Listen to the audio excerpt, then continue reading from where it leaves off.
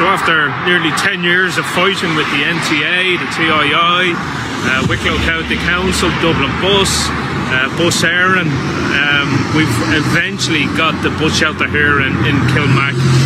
So it's a long time coming.